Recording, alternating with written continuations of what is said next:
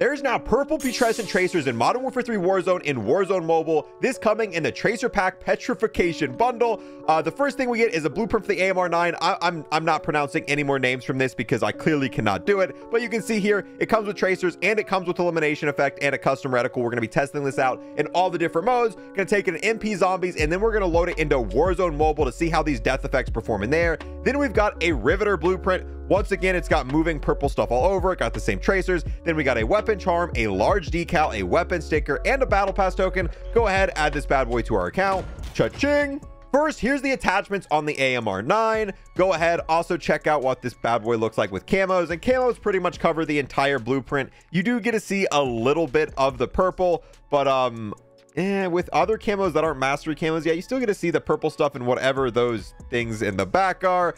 We've also got the Riveter. Here's the attachments that are on the Riveter. Then if we go ahead and put camos on this as well, start with the mastery, and you still get to see all the purple bits, which in my opinion are the most important part of the camo. All right, blueprints in game. Here is the AMR9.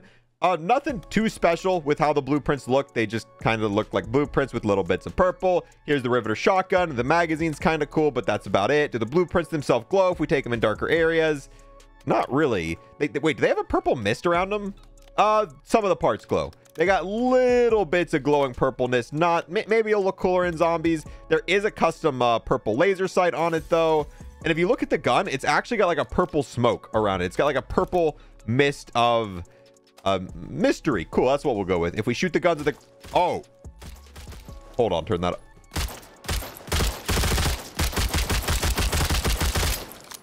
Kind of nasty. Kind of... There's bubbles too.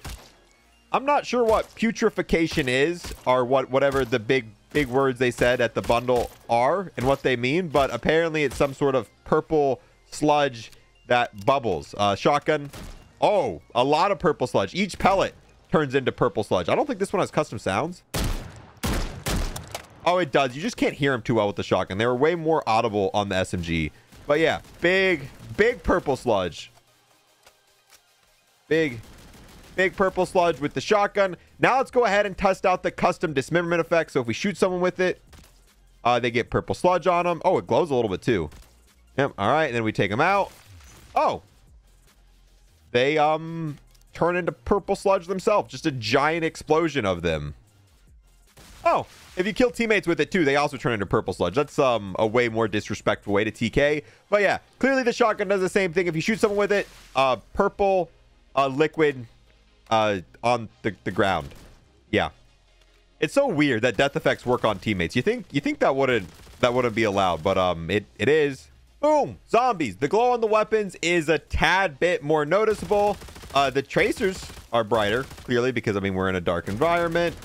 Still very squishy, still very disgusting's not really the word, just interesting, maybe gross. All right, take out a zombie.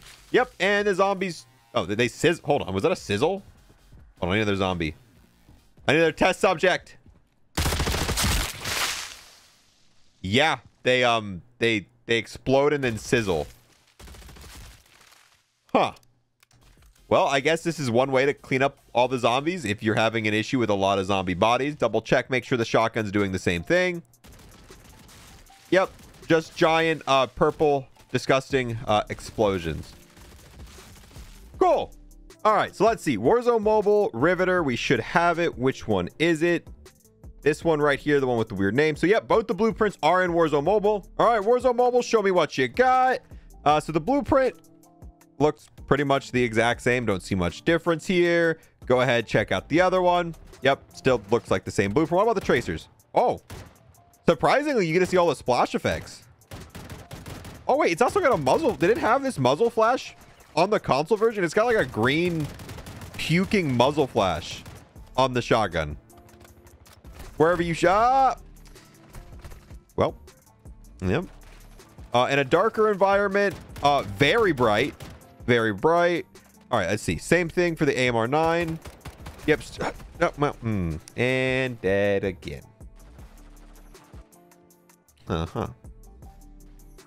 Oh, we're going to get the res off. All right, bet. All right, so AMR9, shoot it at the ground. Oh, wait. There also seems to be a little bit of blue in the tracer effect. And a little bit more blue-like. I don't know if it has that same green muzzle flash. Let's take it in a light. Test out the tracers in the light. Yeah, a little bit more blue, but the tracers look pretty much the same as they do in Modern Warfare 3. Now let's see what happens when we get the death effect. Oh, yeah, the death effects actually work too. All right, so there's one. Just a giant purple squishy explosion. Ah! Oh, we're out of ammo. Great. I'm coming back, though. I'm coming back this time with a shotgun. No, I'm coming back just to die.